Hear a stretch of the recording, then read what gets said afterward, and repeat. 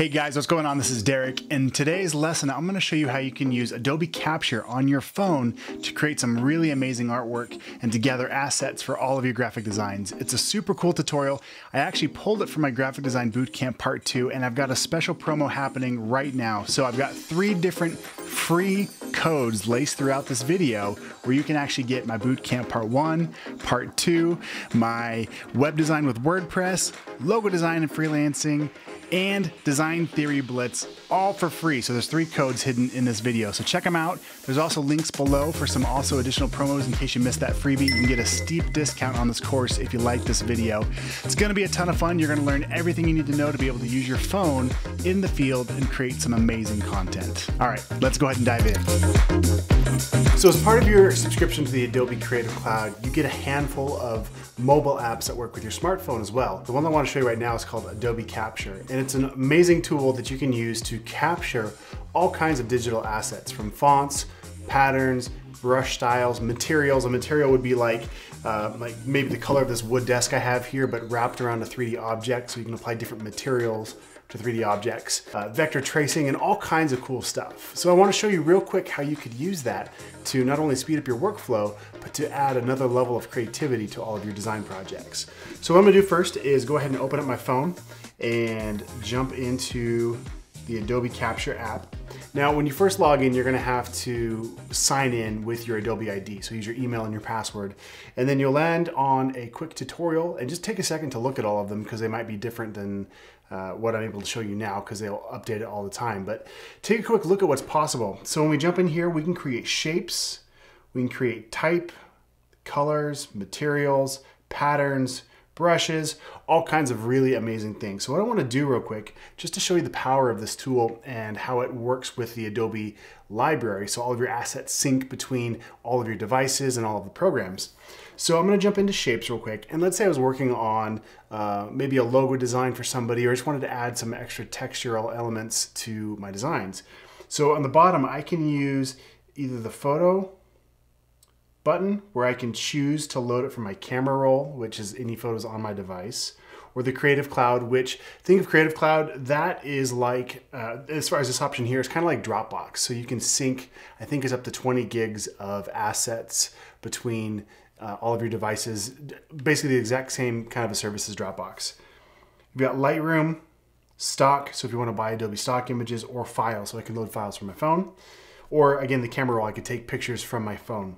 Or I can just click right here on the camera button, and now I can see a vectorized version of my desk and all kinds of cool things.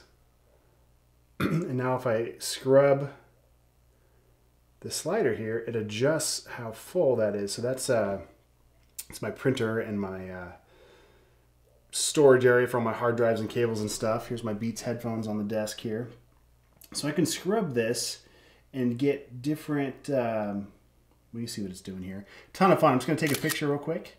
And then now what I can do is I can refine this a little bit further, and it's got a lot of different options. So down here I can take the eraser tool, and let's say I don't want to include this extra area. I can just use my finger and erase away the extra vector data that I don't want to bring in and deal with later. Okay, so I can do that.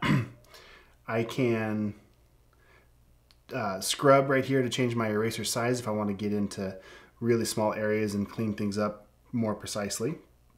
And then I can also crop this to different sizes. I can smooth things out. So smoothing on or smoothing off, click down here on the bottom to change those options. So I was thinking about it here. I'm gonna go ahead and turn that back off. All right, and then when you're done, all you have to do is just hit save. So I'll click save on the top right. And now I can give this a name, and I can tell it what library to save it to. So when you're working with your Creative Cloud libraries, you can create a whole bunch of different folders essentially to save all of your artwork. So the way I usually work is it's based on each client or each project. So depending on my client's name, I'll make a library just for them where I'll save all their color swatches, all their fonts, all of their graphic elements, and any photos that I've purchased for the product. That way they're always in one spot. So I'm gonna go ahead and hit save real quick. All right, so I've got a new shape I can work with. I'm gonna jump in here to type, and right now I don't have any fonts, so what I'm gonna do is turn on my camera. So it sees my desk here, and I've got this brochure book on my desk. I'm just going to hold it over here, and it's going to automatically find the fonts.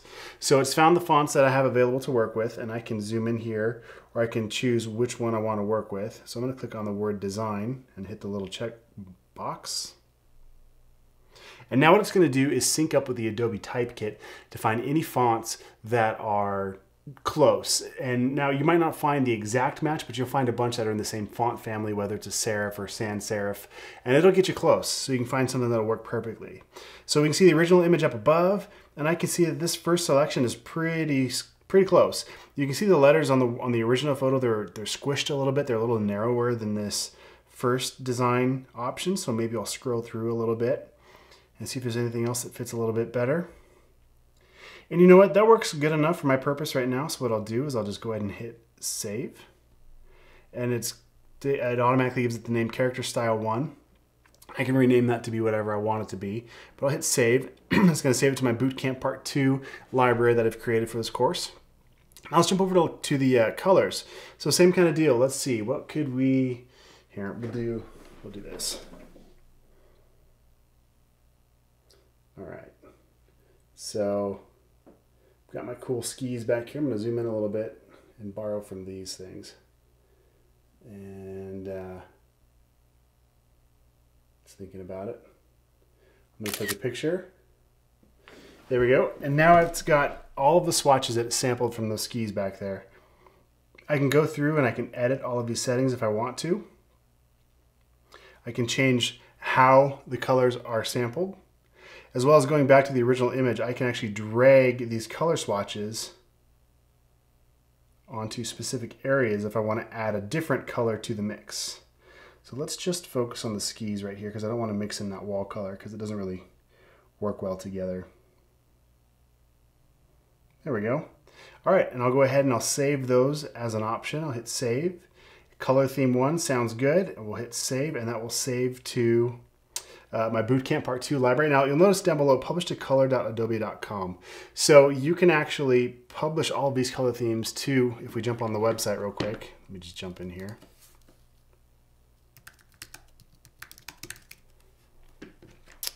All right, so here's Adobe Color, another really cool tool that you can use to create color profiles and color swatches for your projects. So if I have that turned on, when I save this, it'll actually publish this to my Adobe Color profile as well on the web browser that then can be shared with other friends or other designers, or just to let everybody else see what you're working on if you want. So I'm gonna go ahead and hit save. And then let's jump over to materials. So there's a lot of other really cool apps, and I'm going to run out of time in this video to show you. But when you get a chance, check out Adobe Dimension CC. If you come over here to your the Creative Cloud, the Adobe Creative Cloud, the app on your computer, and come up here to apps, and we'll scroll down towards the bottom. It's a newer app called Dimension CC, and it's a 3D rendering application. It's super cool, and it's really easy to use, and they give you a really intuitive tutorial when you first log in. So what I can do is I can open up my phone here again and go into materials, and I can take a picture. In this case, it was a picture of my desk, and it just says tap to freeze. So I'll go ahead and hit my picture button to freeze that as my material. And I can come through and I can change all kinds of settings. I can crop my image, and I can preview what it's going to look like. So that material was created from my desk, which is amazing. So what I'm going to do is actually down here on the bottom, you can change what kind of a 3D object it's rendering it to. If you want to see it as different options. Very cool. There it is on a shopping bag. So when I'm all done with it and I've got it right where I want, I'll just hit save. And we'll save it to Bootcamp Part 2. And now I'm going to jump over to patterns. All right, so this one's really cool too. Patterns are a super easy way to add more depth to your design. So let's say you have a flat backdrop or a background, you just put some simple text on front of it for an ad or something. By adding a little bit of a textural element behind it, whether it's a text or in this case a pattern, it can add a lot to your designs and go a long ways to just push it a little bit further, just in subtle ways. Let me show you what I mean. So same deal, I'm going to turn on my camera here, and I'm pointing it at my desk. And so you can see in the middle, you see the image that it's sampling from. And as I move it, the pattern changes. So let me get, let's do this. All right, so now, there's my signature and the pattern. Really cool pattern that it's pulling up here. I could play with this all day. All right, just take the picture, Derek. There we go. So I've got a picture of my desktop right there, and that's what it's creating the pattern with. So I'll go ahead and save that pattern. All right, we'll save it to Bootcamp Part 2. And then last, we're gonna jump over into brushes. So same deal, what I'm gonna do is turn on my camera and we're just gonna take a picture of my keyboard because it's right here in front of me. So click on that, and it uses that to define my brush. So now what I can do is drag my guides, drag the photo, crop it wherever I want, and you can see up above what it's doing to the brush, and then I can even tap on here to kind of see what my brush is gonna look like, okay? Once I get that where I want it, I'll go ahead and jump over into styles, and I can do some different default settings with my styles as well for my brush, whether it's coming into Illustrator, or maybe I want to do like a scatter sketch brush in Photoshop. So I'll click on that guy right there. We'll jump into presets, and I can change my size by default, my minimum size, the direction it goes by default, or I can set it to none so it scatters everywhere. I've got my spacing set, bump that scattering a little bit. We'll go on both axes so it turns. All right, that's pretty cool. Let's see what that looks like. So now I can do this and make a really cool brush out of a picture of my keyboard on my desk. That's amazing. I can come in here and I can refine this again by adjusting the contrast of the original photo so I can kind of clean things up if I want to. When it's all said and done, I'll hit save. This is brush 1, saving it to the Bootcamp, and I will hit save. All right, so that's Adobe Capture on your smart device. Now, here's where the fun really begins. So what we're gonna do is I'm going to jump into, let's just jump into Photoshop real quick. I should have had this open, but what we're gonna do is take a look at how this syncs to your library immediately, almost immediately. So I'm gonna create a new document. I'm gonna go pretty fast here because I don't want this tutorial to get really long, but what I want you to do is just see what's possible and play with it and check it out. So I'm gonna jump into the Bootcamp Part 2 library in Photoshop. So if you don't see that, I'm just gonna reset my settings real quick. I'm gonna come back up here to Essentials, and then I'm going to reset Essentials in my workspace so that way you kind of see the same thing I have. I'm gonna pull up my Bootcamp Part 2 library, and you can see I've got my color themes going on here. So if I wanted to, I could quickly use those colors from my skis and fill the background with that nice red color. And then maybe let's jump into my brush, and I'm gonna make a new layer. Hit the letter B to get my brush tool. And in theory, let's see if this works how I want it to. I need to change the color. So let's sample that gray color again for my skis. I've got my brush turned on, I'm in a new layer, and now I'm just gonna paint over the top. And that's kind of cool. I'm gonna change the blend mode a little bit. I'm gonna change it to multiply. And then maybe scrub that opacity down a little bit just so it's more subtle. That's pretty cool. And then where was that? Okay, there's my Beats headphones. I'm gonna drag that right in. This is that vector that we captured. That's kind of cool. I'm just gonna scrub down the opacity a little bit. Maybe a little bit more. I don't know, we're just playing. So this isn't supposed to be a professional design. This is to show you how you could use the tools to make something cool. So if you were building some kind of cool background or something to build an ad over the top, this is a great way to do it. Now let's throw some text on here. So we'll grab my default character style, hit the letter T to get my type tool. I'm gonna change the color to white. I'll click in here and we're gonna call this Adobe Capture. How's that? So now it's using that same font that we captured from this brochure book, which is awesome. So that is how you can quickly use Adobe Capture to sample, I was gonna say one more thing, materials. All right, so we're gonna jump into Adobe Dimension real quick tangent. I'm gonna create a new document. When you jump in here, it'll take you through how to use this. So I'm just gonna assume that you've gone through that tutorial when you check it out. But what I can do, by default, it'll show you these starter assets. So I can throw anything in here. We'll just throw this cube in here real quick. Okay, and then up at the top where it says starter assets, I can twirl this down to show my libraries.